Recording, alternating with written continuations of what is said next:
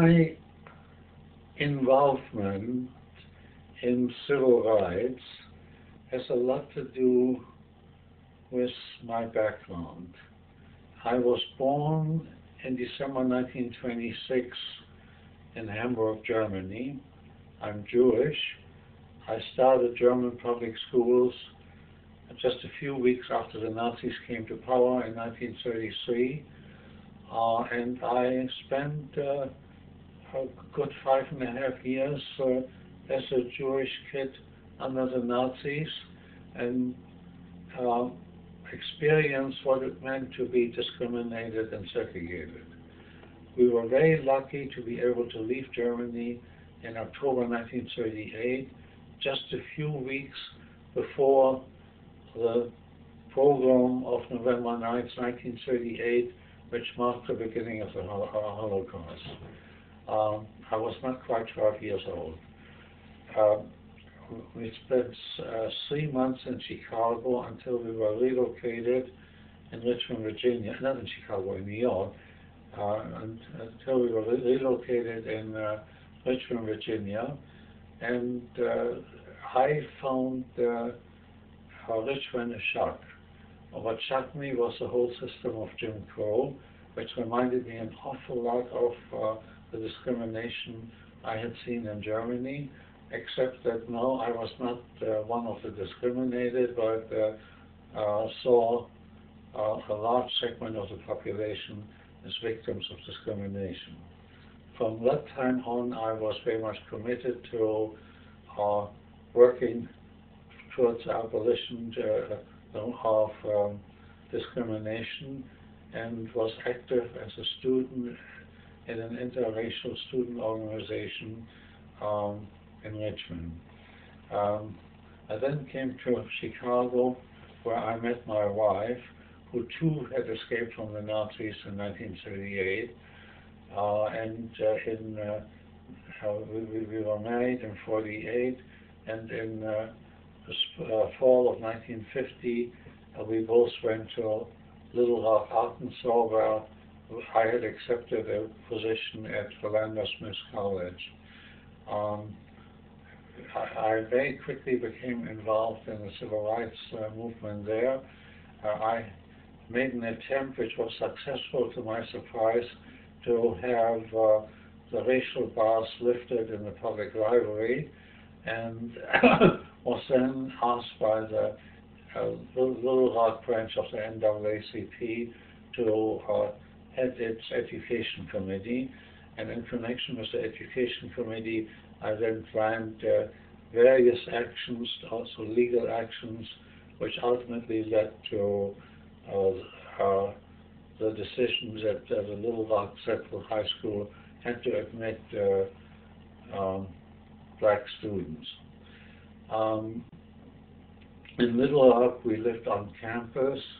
We were part of the community. We also had white friends, so we lived in a sort of interracial setting.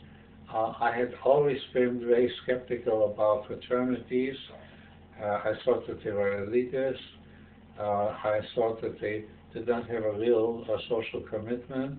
So I never joined a fraternity at the University of Richmond, a white fraternity, and I was very skeptical about black fraternities too.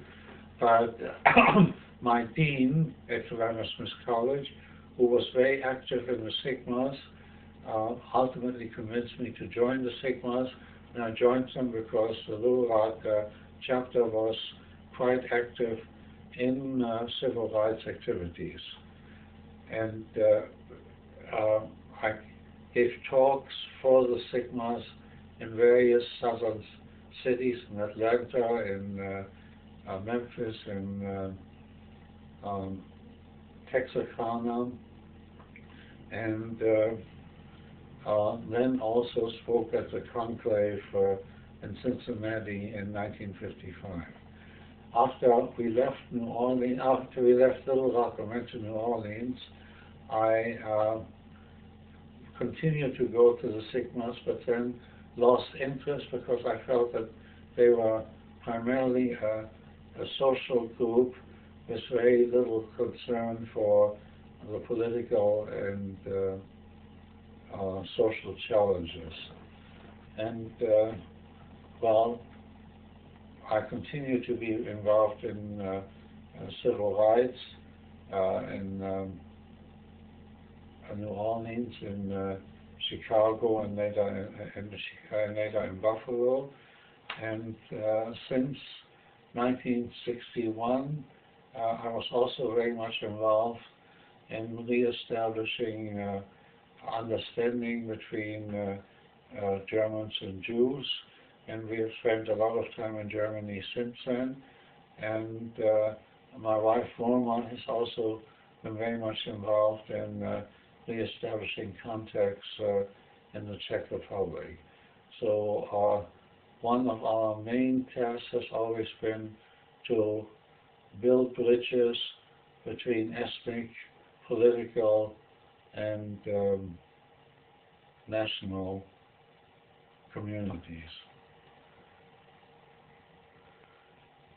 For years I had lost contact with the Sigmas until several years ago I was suddenly approached by a Sigma brother, Mark Passage, who had found me in the internet and who was hoping to reconnect me with the Sigmas. I again was very skeptical, as I had been originally when the question in the 50s first came up of joining the Sigmas, and only very recently had a chance to make contact with the Buffalo chapter, which I've felt myself at home, and who I hope at least have some of the same concerns which I have. And I decided now to again become a financial member of the Sigmas.